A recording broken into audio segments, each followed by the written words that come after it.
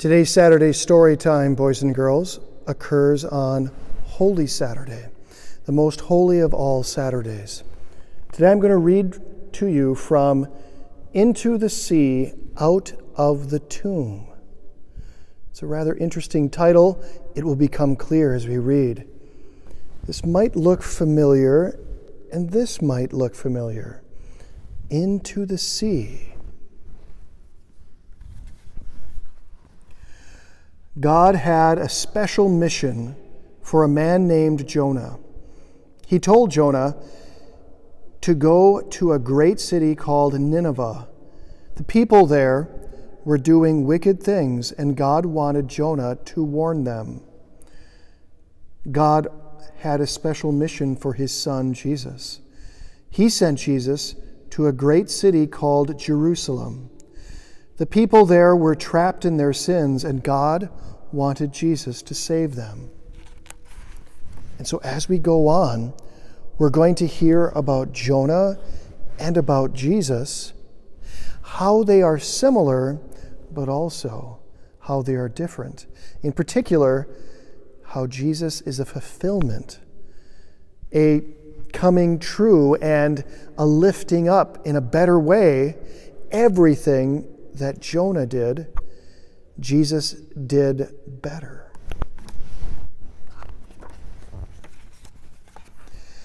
Jonah didn't want to do God's will, so he ran from God and journeyed away from Nineveh. Jesus wanted to do God's will, so he obeyed his Father and journeyed toward Jerusalem. Here's Jonah walking away from Nineveh, and notice where he's walking. And here is Jesus walking toward Jerusalem to follow God's will. One day, Jonah boarded a ship.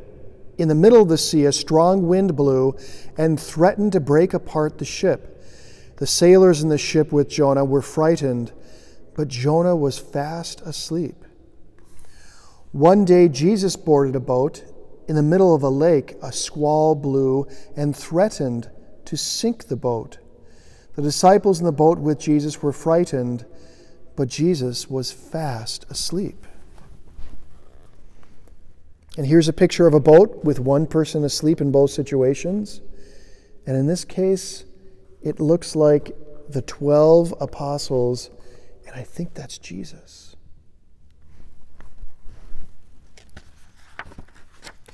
The sailors woke up Jonah and asked him to pray to his God to protect them from the raging storm. The people in the boat were all in danger of dying in the storm. Jonah was guilty.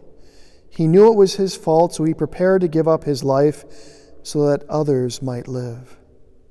The disciples woke up Jesus, and because he was God, he protected them by calming the storm.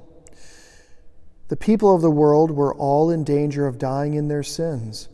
Jesus was innocent. He knew it wasn't his fault, but he prepared to give up his life so that others might live.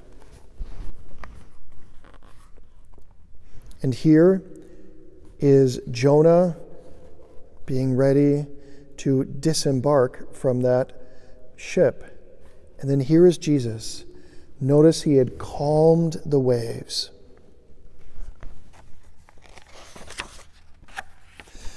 The sailors didn't want to kill Jonah. They asked God not to charge them with shedding innocent blood. On the ship's deck, the sailors cast lots. Jonah told the sailors to throw him into the sea. The crowds wanted to kill Jesus. Pilate asked Jesus about the charges against him, and he said he was innocent of this man's blood.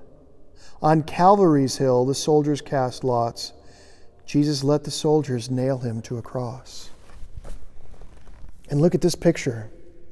Jonah is looking up at the sailors in the boat, and here is Jesus looking down upon the soldiers who are casting lots to see if they would get his clothing.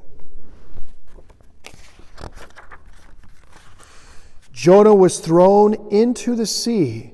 The raging storm stopped and the sailors were afraid. They were filled with fear of Jonah's God. When Jesus died on the cross, the earth quaked and rocks split, and the witnesses were afraid. They said Jesus was the Son of God.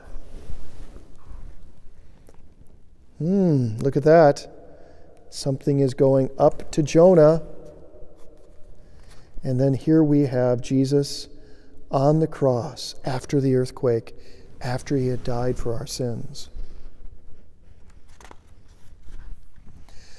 A big fish swallowed Jonah. He stayed in its dark belly for 3 days and nights. Then Jonah was spit out on the shore, still alive. The disciples buried Jesus. His body stayed in the dark tomb until the 3rd day. Then Jesus rose and left the grave alive. Here we have that gargantuan fish spitting Jonah out onto the shore. And then here we have Jesus rising from the dead. And notice the soldiers are awestruck. They were both 3 days, either in the belly of a whale or 3 days in a tomb. Now Jonah went to Nineveh. He told the people that in 40 days God would destroy their city. The people repented and returned to God, and God spared them. Now Jesus went to his disciples and stayed with them for 40 days, telling them about God's kingdom. Many disciples repented and believed in Jesus, and God forgave them. Here we have a picture of Jonah preaching to the Ninevites, and then Jesus preaching to his disciples.